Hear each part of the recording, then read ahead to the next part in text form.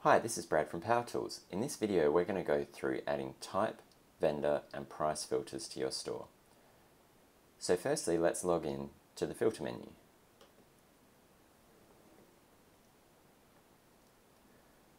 Once we've logged in, go to filter menu, go to type and vendor filters, or vendor and type filters. Select create new group. We do want to turn on auto collections, and we do want to automatically add new types. So what auto collections does is it will create a new collection and set it all up with all the products for each type. And likewise we have the same option for vendors, so we'll enable that in a minute.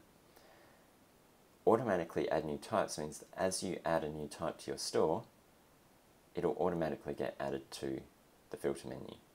Now this works best if you have the auto collections enabled, because it does require that you have a collection for that type.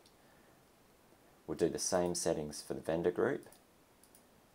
We'll enable auto collections, we'll automatically add any new vendors, and this time we're also going to keep this group sorted. Because typically vendors you would think they'd be ordered A to Z. So we'll press add filters, and it's going to queue up a job.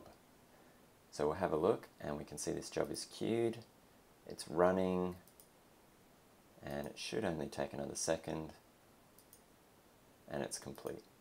Now in your store it may take quite a while longer, particularly if you have a large number of products.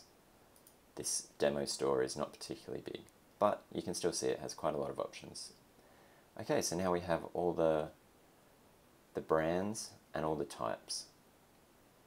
So we'll press save and update, and what's going to happen now is a job will be queued, same as before, and that's currently running here.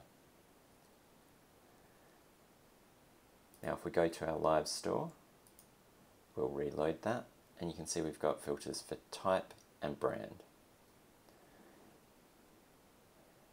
Now let's add some filters for price.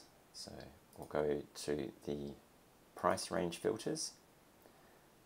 Let's start our lowest price at $25. We'll go 50, 75,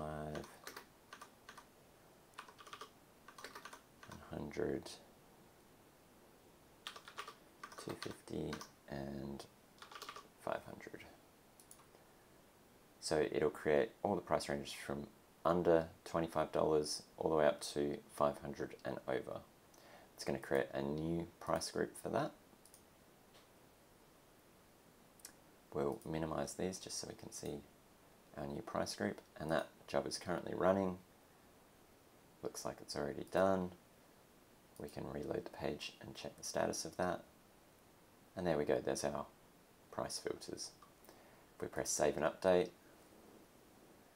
it'll queue up a job, and it'll currently be going through and adding the appropriate tags to all the products.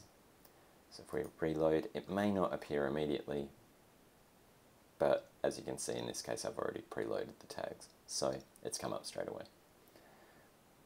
Okay, now what would happen if we decided, oh, we want to add another price range here, maybe between $100 to $250 is a pretty big jump.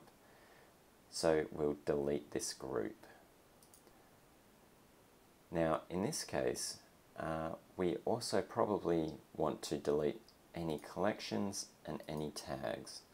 The reason for this is because the price filters will create a tag on each product and a collection for each price range. If we re-add the price range filters, we're not going to need all those old tags and collections. In this case, just to save time, I'm going to uncheck that, but typically you would check that. Press delete group and it's gone. Now what would happen if we decided we didn't like this analog brand? If we delete it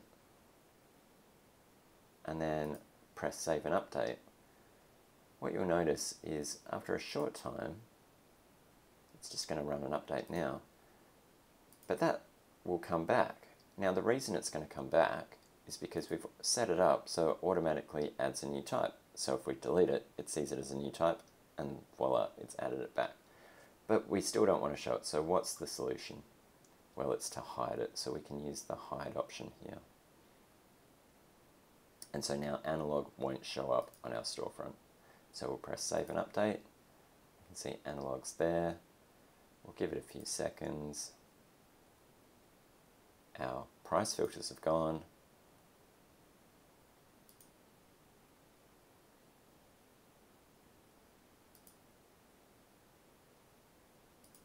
Looks like it's still doing a little bit of work.